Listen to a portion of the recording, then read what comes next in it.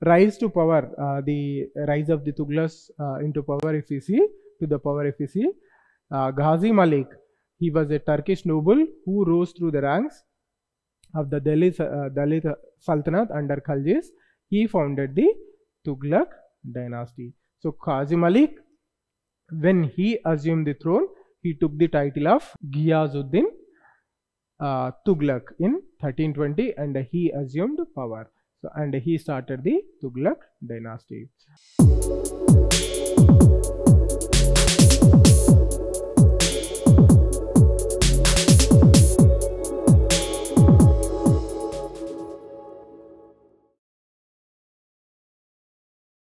Good evening, students. Welcome back to Plutus IAS. Right. Today is our 64th day. Alright. And today we are going to study about the Delhi Sultanate. So in the medieval period, I am covering only two topics because you know the number of questions that are being asked from the medieval India, they have been reduced in the, if you see the previous tense, like from 6-7 years, since 6-7 years, the questions have been reduced somewhat. So in between here and there, they are asking still.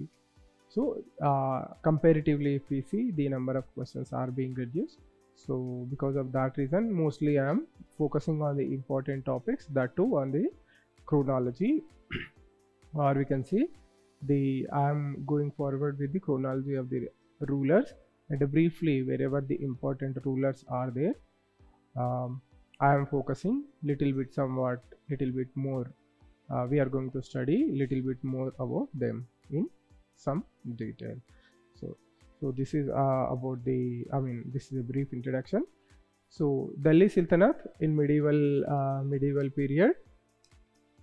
So especially if we see two major dynasties, we see, or we can say we can divide it into two major periods. One period is the rule during the Delhi Sultanate period, and the next is Mughal dynasty. So Mughals are very, very important. So after that we enter into the modern age, where we will see the arrival of the Britishers. So in the medieval India, there are other kingdoms like the Vijayanagara Empire, the Kakatiyas, the Yadavas, so Bahmani kingdom, etc. Even certain regional kingdoms like Bengal, in Gujarat, etc. So these dynasties are there, especially the regionally dominated dynasties, but I am not going to cover them. You from your side try to cover them. Try to know some details about these regional dynasties, especially two are very, very important. One is Vijayanagara Empire.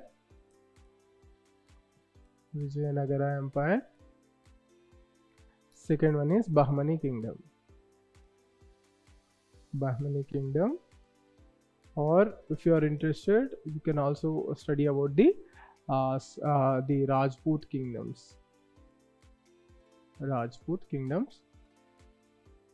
So Rajputs also play a very, very important role during the medieval period. Next, still if you want to cover further, you can also study the Marathas. Right, see the rise and fall of Marathas. Some part you will be covering just before the modern period also, especially during the rule of Aurangzeb. Still, if you want, you can study the Maratha kingdom or Maratha empire also. Right. So these are some of the important topics you try to cover from your side. Right. So now today we are going to study about the Delhi Sultanate. So briefly, they have ruled, the Delhi Sultanate existed the period between 1206 to 1526. So in total, they have ruled for approximately 320 years. So during that period, we will see 5 dynasties ruling the Delhi Sultanate. So those dynasties are Mamluk dynasty. It is also known as the slave dynasty. This name came because most of the rulers who ruled or who became kings in this dynasty are mostly before becoming kings they were slaves, right?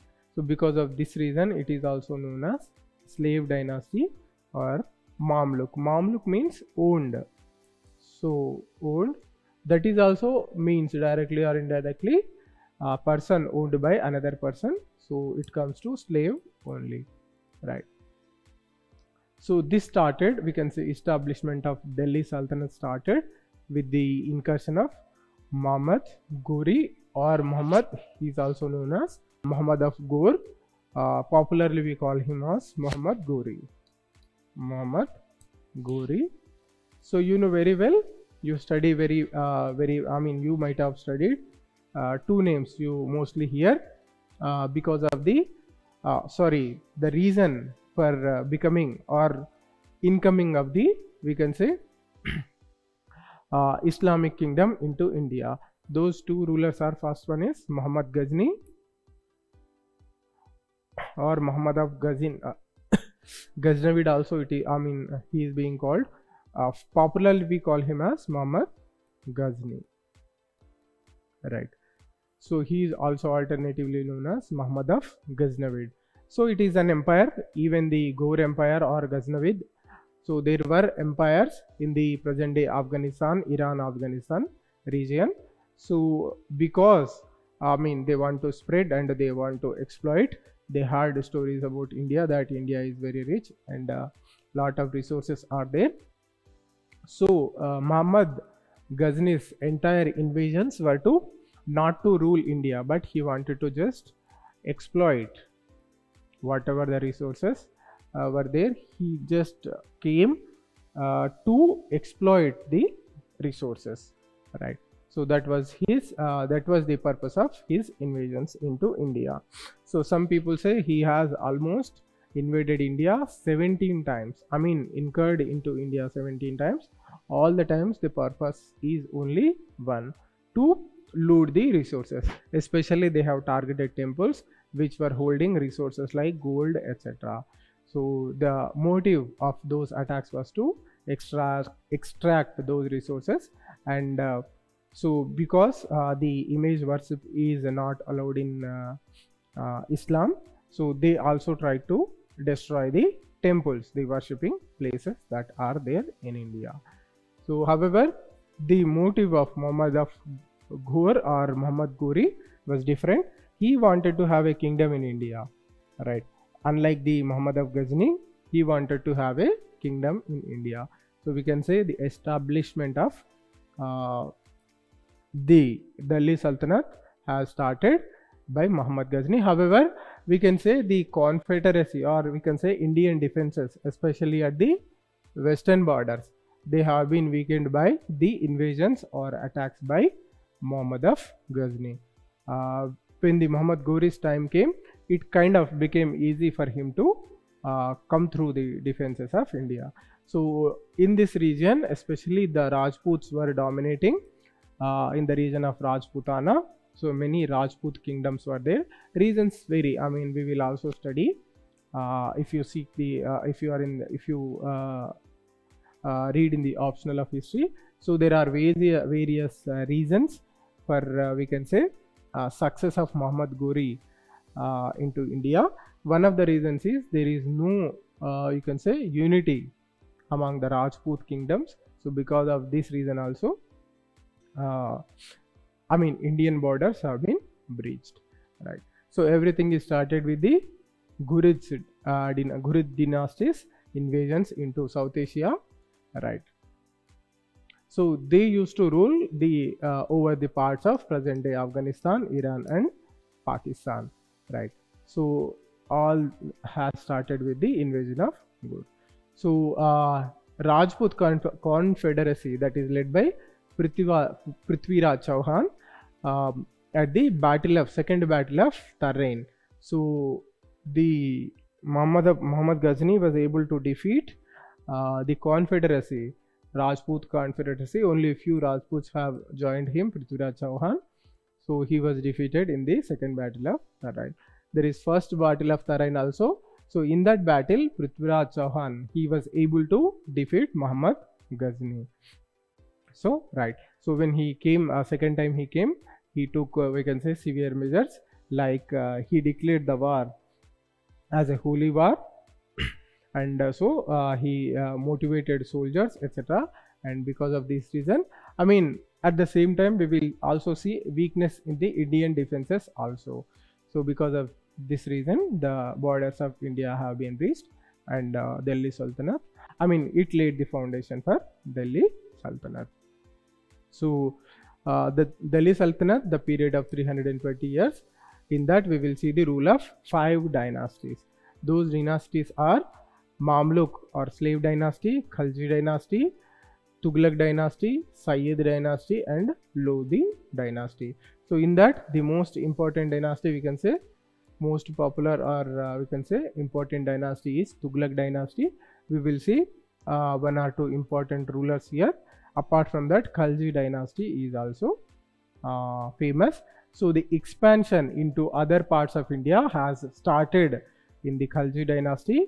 By Tughlaq dynasty, further conquest has been further expanded, and almost all of the Indian subcontinent has come under the, we can say, under the control of the Delhi Sultanate.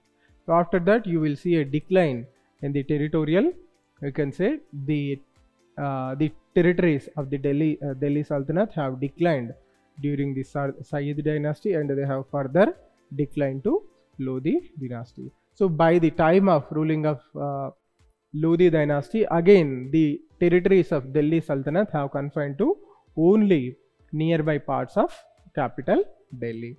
So again, we can say there is a sharp decline in the territorial expansion of the Delhi Sultanate.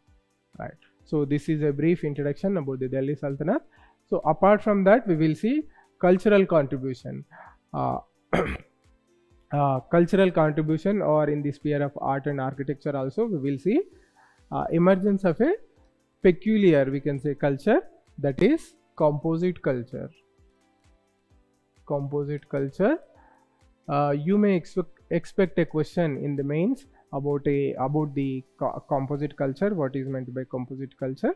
So it emerged with the combination of blending, or we can say blend of Islamic and Indian traditions.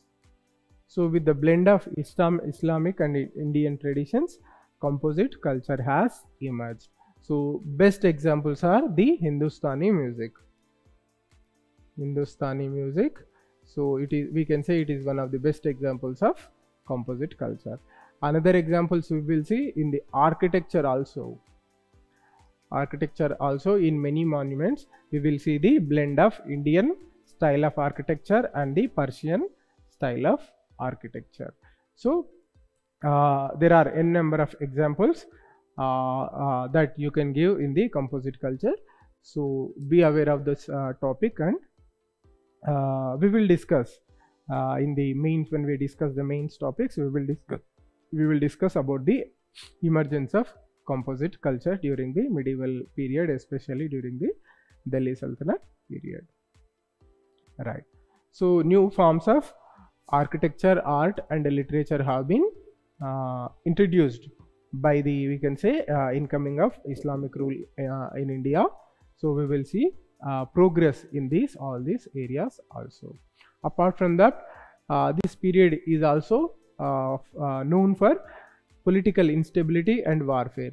So during this period, we will see continuous warfare and political instability also. Right.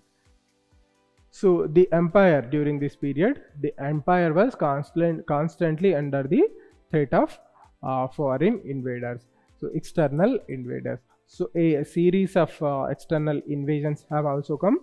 The Mongols, they have also increasingly started coming and knocking the western border. So sometimes they are successful in coming deep into India. So some Mongol invaders, they reached even Delhi also, and after that we will also see the incoming of the Mughals, or we can say the somewhat descendants of Timurids. So Babur was able to again defeat the last dynasty rulers, the Lodi dynasty rulers, and he established the Mughal Empire in India. So during this period, continuously the external invaders, they were knocking the doors of India, right? So in this way, the Delhi Sultanate eventually came to end in 1526 when it was defeated by Mughal Empire, that is Babur. Babur was responsible for this. So this is a brief introduction. Now we will see about each and every dynasty in the Delhi Sultanate. So in the image you can see the territorial expansion of the slave dynasty, right? So these are the territories and that were under the control of the slave dynasty.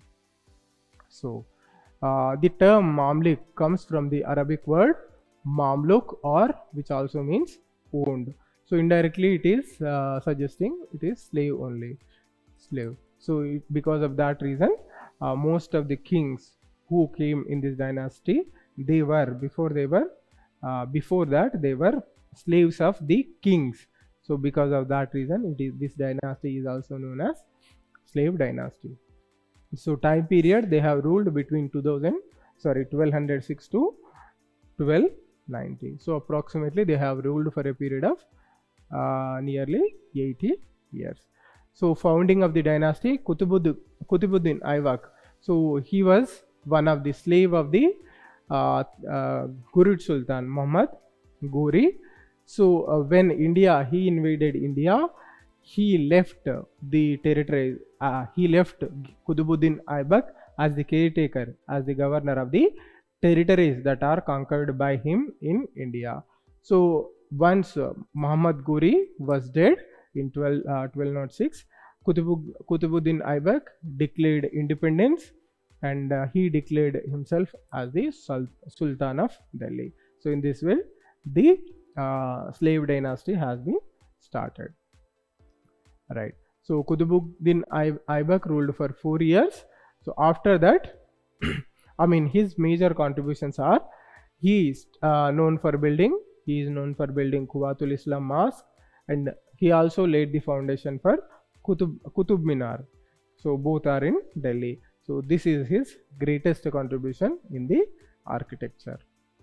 So after Qutbuddin Aybak came one of the important rulers, Iltutmish. So he ruled between 1211 to 1236. He is considered as one of the greatest rulers of the slave dynasty. One of the important thing happened during his time is he repelled the incoming Mongol invasions, right? So Mongol, you know, it is Mongols at that time were ravaging. They were a ravaging force. They took war for a, we can say, sport, and they were increasingly became powerful and invading the neighboring areas. So they also led invasions into India. So Iltutmish was successful in repelling the attacks from the Mongols and saving the borders of India, right? He was also successful in establishing a strong centralized administration in India. Next ruler is Razia Sultana. So we can say she is the first and only women ruler in the entire, we can say, Delhi Sultanate.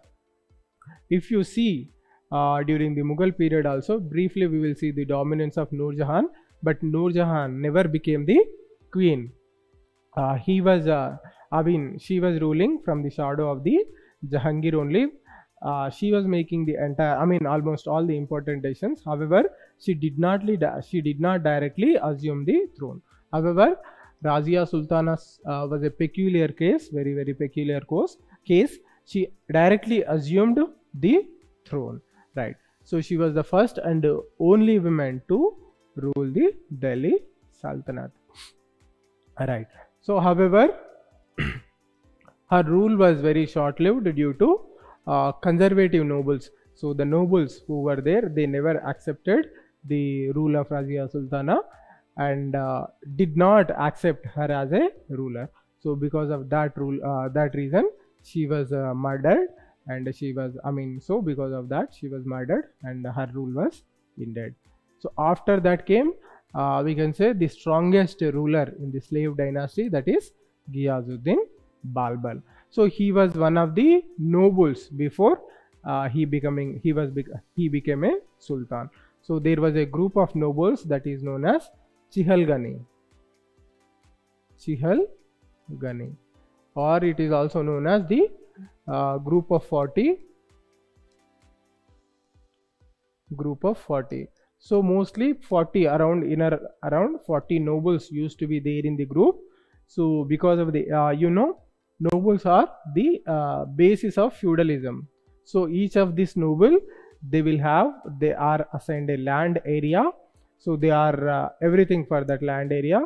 So based on the size of the land, they have to maintain certain army, and they have the power to collect the taxes in that territory. So they have to maintain certain army, and whenever the emperor or sultan calls for the army, they have to assemble the army. But however, practically, instead of the sultan himself having the army control over the army, the nobles had the control over the army. So when they formed as a group, they became all powerful, and the sultan kind of became puppet. So before Ghiyazuddin Balban, he was coming into force, he was a noble in the group of 40. So he knew all the tactics that are played by this those are played by this particular group. So when he came to power, first thing he did is he weakened this group, Chihalgani. So he introduced various methods that are generally that are there in we can say the Central Asian practices like Sizda and Paibosa, generally which show or reincorporate the authority of the sultan, like kissing the hand of the sultan, making a we can say namaskar to the sultan. So all these measures have been brought in by the Ghiyazuddin Balban. So in a way, he kind of became again gathered the strength to be a true leader, true and strong military leader. This thing he achieved by introducing various methods like Sizda and Paibosa, and also by appointing spies and creating internal conflicts between the group of 40. So he has created internal conflicts among them, and he removed most of the nobles also. So because of all these reasons, this group of 40 has been controlled, and the Balban was able to assert his authority properly. So he is also known for his strong military leadership. And apart from that, he also successfully defended the Delhi Sultanate from the attacks of the Mongols. So after Ghiyazuddin Balban, Kaikubad, he came to power. So he ruled between 1987 to 1990. So only for a brief period of 3 years he ruled. So right. So during this period, his rule was marked by internal conflicts and a decline in central authority. So ultimately, this led to the downfall of the slave dynasty. Right. So this is about the slave dynasty. Next came the Khalji dynasty. So Khalji dynasty, you will see little bit more expansion of the territories during the rule of the Khalji dynasty. Right. So the rule you will see the rule from 1290 to 1320. So the Khalji dynasty, it ruled between 1290 to 1320. It was the second dynasty. So they have ruled for a period of 30 years. So rise of the Khaljis, if we see, Khaljis were a Turkic Afghanistan dynasty. So there are both features, the Turkish features, Turkish grassroots and Afghan roots also there for these rulers, right? So the founder of the dynasty was Jalaluddin Firuz Khalji. He was a military commander under the slave dynasty. So he assassinated the last slave dynasty ruler Kaikubad. So Kaikubad, and he established the Khalji dynasty. So Khalji dynasty, it was known for the aggressive military campaigns, and they significantly expanded Delhi Sultanate's territory during their rule. The most important ruler in the Khalji dynasty is the Alauddin Khalji. So he ruled between 1296 to 1316. Right. So he is the most prominent ruler in the Khalji dynasty. So most of his role, we will see the expansion of the territory of the Delhi Sultanate. So mostly he was engaged during his entire, we can say, ruling period. He was waging wars. Right. So he conquered expeditions. He led expeditions into India. So one of his famous slaves was there.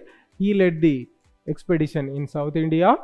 Try to know more about the expedition of the Alauddin Khalji's slave.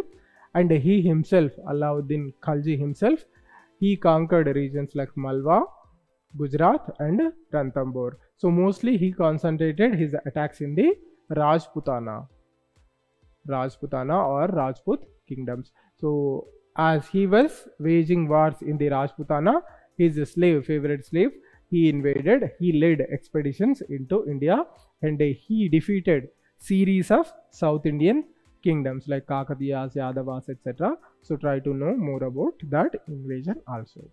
Apart from that, Alauddin Khalji's rule also is known for certain reforms, including administrative and military reforms. So he introduced a system of price control because he was continuously waging war. So because of that reason, he has to maintain a huge standing army. So for purchasing groceries or goods for the army became very difficult, and price rise was a major problem. So to overcome that, we can say he started special markets where the prices will be low. So where at that place the soldiers can go and we can say purchase their groceries. So he introduced a system of price control. In this way, he created special markets, and there the military personnel or the soldiers can go and purchase the goods at subsidized prices. And he is known for tax reforms also. He introduced a new method of taxation system. He appointed new tax collecting officers. Those officers are known as amils, right? So the tax rate also kind of became very high during the rule of the Alauddin Khalji. So apart from that, he also instituted a strong standing army because he was waging continuous wars, right? However, if you see the social and religious policies of Alauddin Khalji, so his policies are somewhat controversial. He imposed tax on the non-Muslims. That tax is popularly known as jizya tax. So it is English, it is known as poll tax. So that tax is jizya tax, right? So in this way, if you see, he is not very well known for religious tolerance. So kind of his measures were somewhat discriminatory, right? Alright. So the dynasty has ended because of the conflicts and assassinations. So Alauddin himself was murdered in 1316. This triggered a period of instability, and subsequently the dynasty was ended by Tughlaq dynasty, right? So this is about the Khalji dynasty. Next important dynasty, we will say in the entire Delhi Sultanate period, this dynasty is very, very important. Tughlaq dynasty. So you can see the expansion of the territories during the Tughlaq dynasty, right? So the period is between 1321 to 1398. So the Tughlaq dynasty rise to power, the rise of the Tughlaqs into power, if you see, Ghazi Malik, he was a Turkish noble who rose through the ranks of the Delhi Sultanate under Khaljis. He founded the Tughlaq dynasty. So Ghazi Malik, when he assumed the throne, he took the title of Ghiyazuddin Tughlaq in 1320, and he assumed power. So, and he started the Tughlaq dynasty, right? So Ghiyazuddin Tughlaq, he ruled between 1320 and 1325 for a period of 5 years. So though his period is a shorter one, he is known for his religious tolerance. He recognized the fact that Hinduism is a dominant religion in India. Maximum number of people are following Hinduism. So he thought that strict imposition of the Islamic rules will not work. So he allowed Indians to practice their, we can say, way of life. He allowed people to celebrate festivals, Hindu festivals, etc. So his period is known for religious tolerance, and that is continued by his successors also. Immediate successor, Muhammad bin Tughlaq. However, after Muhammad bin Tughlaq, we will see a briefly reactionary period, that is during the period of Firoz Tughlaq, right? So he established Ghiyazuddin Tughlaq. He established a new capital city just outskirts of the Delhi, only at Tughlaqabad. So it is at the southern part or southern direction of Delhi. So Tughlaqabad, even now also you can see the remnants of the capital of Tughlaqabad, right? The important ruler in the Tughlaq dynasty is Muhammad bin Tughlaq. So he ruled for over 26 years, from 1325 to 1356. So people believe that, the historians believe that he was a visionary leader. He wanted to experiment. He wanted to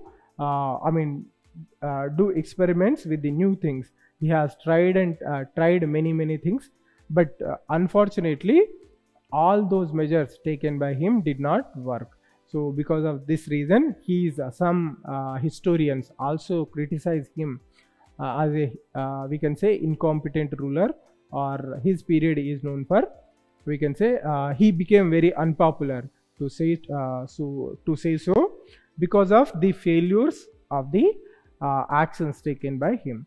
However, if you see the actions themselves, they are very visionary, and they are very futuristic also. So they were needed at that time, but however, due to improper implementation and also because of the non-cooperation from his nobles, those measures, almost all the measures have been unsuccessful. So because of that reason, his period is also known as period of unsuccessful reforms, and Muhammad bin Tughlaq himself was blamed for all those failed reforms. So some of the reforms, he has taken some 5 to 6 reforms. So some of them we will see. Taxation reforms. So he introduced a new tax on agriculture to increase the income of the country, and he wanted to spend that income for the development of agriculture only. So but however, this tax has seen as an excessive, because already the farmers were paying land revenue, land tax. So this has seen as an excessive measure. Only this tax has been introduced in the, we can say, the fertile regions like Ganga Yamuna plains. So in certain regions only, specific regions only, this tax has been introduced. In the fertile regions like Ganga Yamuna plains, still the tax has been criticized as an excessive, and it caused widespread rebellion among the peasants. So it is a failure. So unfortunately, at the same time also, the crops failed. So the farmers were unable to pay this agricultural rule. So Muhammad bin Tughlaq realized this problem, that crops have failed and farmers are struggling to pay the taxes. So after a brief period of rebellion, he introduced support for the farmers. So he started the concept of Takkavi loans. That is temporary loans for the farmers to overcome the drought period, right? So still we are following this concept. Whenever the rains fail and subsequently the crops fail, the government, the present also we will give temporary, or we can say drought relief loans to the farmers. Those loans are known as Takkavi loans, right? Another reform or measure taken by him is shifting of the capital. So he wanted to shift the capital from the Delhi to Yadagiri in South India, right? So the reasons behind this measure is, one thing is the Mongols were frequently invading Delhi. So kind of Delhi is threatened. Delhi means the capital is threatened. This is one thing. And also climatologically Delhi is not suitable, because in the winters you will see lot of we can say severe cold, and in the summer period you will see the lot of we can say high temperature you will see. So because of this reason, two major reasons, he has shifted. And also if you see the territorial expansion also, so the empire has expanded by leaps and bounds. So if you see the capital, sorry, this is not the capital, right? So capital is confined to only one particular capital is too distant from all these regions. So he wanted to, I mean, when the capital is here, it becomes difficult for the Sultan to control the long distance region. So for that matter, what he tried is, he tried to shift the capital from Delhi to Daulatabad or Devagiri. So he thought that if the capital is here, he can control all the regions equally, because it is somewhat at the center part of the country. And one more thing is, the capital will be saved from the Mongol invasions. So these because of these reasons he planned a shifting of the capital. However, the nobles who were placed here in Delhi and who had comforts there, they resisted moving or shifting to Devagiri. Only part of the administrative machinery moved. So because of that reason also this measure failed. So because of the lack of support, etc., and other reasons, people who came here, they are also struggled to settle here. So because of this reason it resulted as a failure, and again he moved back the capital from Daulatabad back to Delhi. So this measure is also a failure, right? Another important failure is token currency. So because of the, we can say, increasing expenditure, increasing, we can say, prices of the gold and silver. So there was, at the time, there was not sufficient gold and silver to mint coins. So what he did is, he introduced token currency made up of copper. So the actual value of, at that time the practice was, so the value of the currency was the value of metal also, right? So what he did is, the face value he kept as the value of the gold or silver coin, but actual value of the metal was not the same. So you know very well, copper is not that much valued when compared to gold or silver. So this currency is known as token currency. So present day, all the currency that is there in the practice is token currency only. We will see no actual, I mean, the value of the metal is not at all equal to the value of the currency. So even now we are using paper currency. So the value of the paper is paltry if you see the prices, or we can say the denomination mentioned on the notes, like 10 rupees, 5 rupees, 100 rupees, 500 rupees. Even we had 2000 rupee notes, 10,000 rupee notes also we had. So whatever the currency now nowadays is there, it is a token currency only. But it was a good idea by the Muhammad bin Tughlaq, but it failed due to lack of trust by the people. So trust issues were there, and because of the, we can say, counterfeiting also. So people were increasingly started minting the copper currency. There was no control. So the forgery was there, counterfeiting was there. So because of this reason, this experiment has failed, right? So other experiments also there, like Khorasan expedition, etc. So that was also a failure.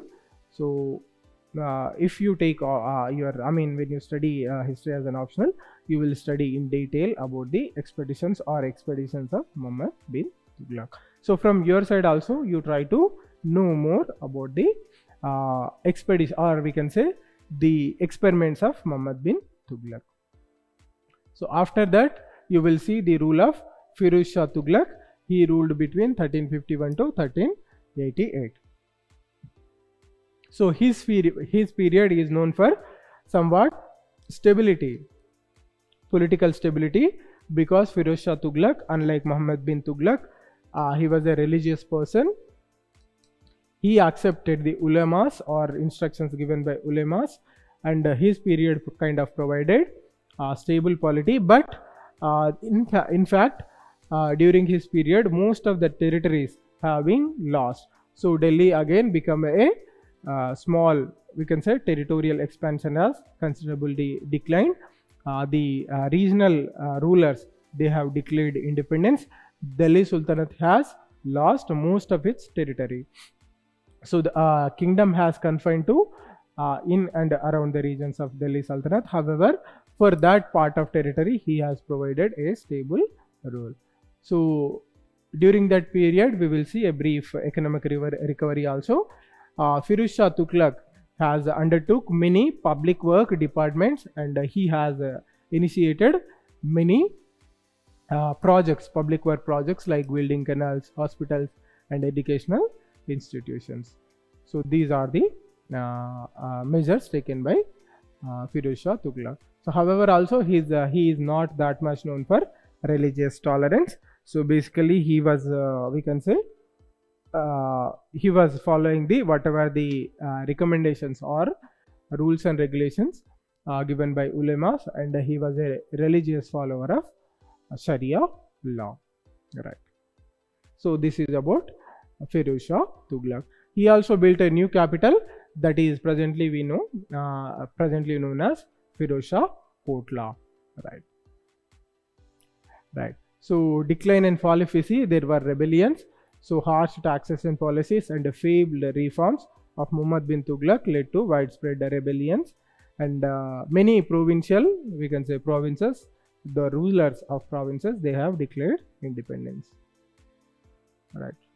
So also the invasions, the Tughlaqs have also faced the invasions, external invasions from Timur Lang, a powerful. Also, we will also see the invasion of Timur Lang during this period, right? So this is about the Tughlaq dynasty. Next, another small dynasties ruled Delhi Sultanate for a period of brief time. So in that, the Sayyid dynasty is one. So we can say it is the fourth dynasty in the series of dynasties of Delhi Sultanate. So you will see the decline of territorial expansion of Delhi Sultanate, by how much it has declined by that time. So it was, the Sayyid rulers ruled between 1414 to 1451, right? So it is a relatively short-lived but significant dynasty. So they were able to provide some sort of stability, and we will also see some progress in the art and architecture arena, right? So unlike the other, we can say, the rulers or dynasties, they claimed their descent from the Prophet Muhammad himself. So that's why they earned the title Sayyid, right? Other dynasties, they have claimed the Turkish or Turkish, we can say, origin, right? So Khizr Khan, he was the former governor of Multan under the Timurids. He capitalized or took advantage of the chaos after Timur's invasion of Delhi in 1318, and he captured Delhi in 1414 and established his dynasty, right? So challenges, if we see for their dynasty, weakened Sultanate. So Delhi Sultanate was significantly weakened by the preceding Tughlaq's era, rebellions and invasions. Independent provinces, so many provinces have declared independence. External threats were there, like regional powers like Jaunpur, they were becoming more and more powerful. Apart from that, you will also see the invasions of Mongols. If you see the rulers of the dynasty, Khizr Khan, he was the founder and first ruler. After that, you will see Mubarak Shah, Muhammad Shah, and Alauddin Aslam or Alam Shah. So they were the rulers of Sayyid dynasty. If we see the legacy and the contribution of Sayyid dynasty, they have provided some sort of stability, and they were the great patrons of culture. So they patronized art, architecture, and scholarship, contributing to the cultural landscape of Delhi. Right. So they struggled to maintain control against the regional powers. It marked a shift towards the rise of independent sultanates in India. Right. So fall of dynasty, if you see, the Lodi dynasty overthrown them, and the Lodi dynasty came to power. So briefly, the Lodi dynasty, it is the last and fifth and last dynasty to rule in Delhi Sultanate. So their rules lasted between 1451 to 1526. So you will see the territory of Delhi Sultanate further declining during the period of Lodi dynasty. Right. So they ruled for approximately 75 years. So they were a Afghan dynasty. I mean, they have had their rules in the Afghanistan. So they were originating from Punjab. Bahlul Khan Lodi, a powerful Afghan chief, he defeated last Sayyid Sultan Alauddin Alam Shah and established the Lodi dynasty. Consolidation and expansion of empire took place. So they suppressed rebellions within the Sultanate. They brought some provincial governors back under the control of the Delhi Sultanate. They extended the Sultanate's boundaries westward towards the Indus River. Right. So after Bahlul Khan Lodi's death in 1489, his son Sikandar Lodi, he ascended the throne. Sikandar Lodi was a capable ruler. His contribution is he introduced administrative reforms to improve efficiency. He focused on developing agriculture and infrastructure. He encouraged trade and commerce. So Sikandar Lodi, he was the one of the prominent rulers, the Lodi dynasty. So his dynasty also, the Lodi dynasty also faced faced because of the internal rivalries and external threats.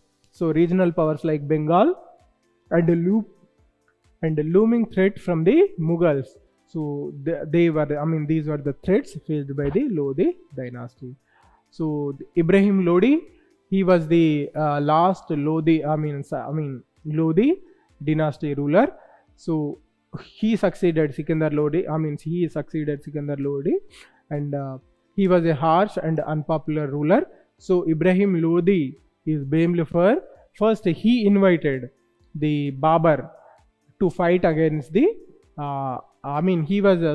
Ibrahim Lodi was, we can say, he had the fear of Rajputs, so he invited Babar to fight against the Rajputs, right? So first Babar came and he fought with the Rajputs. So once Rajputana was conquered, Rajputs rulers were defeated, Babar himself invaded the Ibrahim Lodi, who actually invited Babar to invade India. So it worked against him, and he has to forego his empire. So he was a harsh and unpopular ruler, and he is the reason behind Babar coming into India, right? So his policies also alienated nobles and created discontent within the Sultanate. So in 1526, Babar invaded India and he defeated Ibrahim Lodi at the first Battle of Panipat in 1526, and thereby he established the Mughal Empire in India. Right. So this is about the Lodi dynasty. So somewhat the Lodhis also contributed to the art and architecture. So that we will see in the when we study the art and architecture aspect. Right. This is about the Lodhis and all the 5 dynasties in the Delhi Sultanate period. So now we will see some questions that are asked from this topic. First question, it is asked in 2022. The question is, with the reference to the Indian history, consider the following statements. So the statements are: the first Mongol invasion of India happened during the rule of Jalaluddin Khilji. So this is a wrong statement. Khalji dynasty is the second dynasty. The Mongol invasion happened during the slave dynasty only. So first Mongol invasion came during the rule of Altamash. During the rule of Altamash, the first Mongol invasion has come. During second statement is, during the reign of Alauddin Khalji, one Mongol assault marched up to Delhi and besieged the city. Yes, this is a correct statement. This has happened. Next is, Muhammad bin Tughlaq temporarily lost portions of northwest of his kingdom to Mongolia. So this is an incorrect statement. The Mongols have attacked the western borders once again during the rule of Muhammad bin Tughlaq, but he was successful in defeating he was successful in defeating the Mongol invasions. So in this way, he did not lose the territories. So this is a incorrect statement. So the question is, which of the statements given above are correct? So option B only, statement 2 is correct. Next question is, it is asked in 2020. The question is, consider the following statements. So apart from Delhi Sultanate, you should also have the knowledge of other medieval kingdoms like Vijayanagara Empire to answer this question. So from your side, you try to study the leftover parts. Okay, right. The question is, consider the following statements. The statement 1 is, it was during the reign of Altamash that Chengiz Khan reached the Indus in pursuit of the fugitive Khwarezm prince. Right. So this is a correct statement. Actually, what happened that time is, Chengiz Khan was chasing his fugitive prince, Khwarezm prince. So actually, this Khwarezm prince, he asked shelter. He asked Iltutmish to provide shelter and protection to him. Iltutmish being intelligent and being aware of the power of Chengiz Khan, he refused to provide shelter and asylum to that Khwarezm prince. So this is a correct statement. So Chengiz Khan was chasing this fugitive Khwarezm prince. So he was coming towards India. In fact, he asked asylum from Iltutmish, but Iltutmish being intelligent, he refused to give asylum to this prince. So if Iltutmish has given asylum to this prince, the Chengiz Khan might have invaded India. So you might have heard the stories about Chengiz Khan also. He was a very, very powerful Central Asian ruler, Mongolian ruler.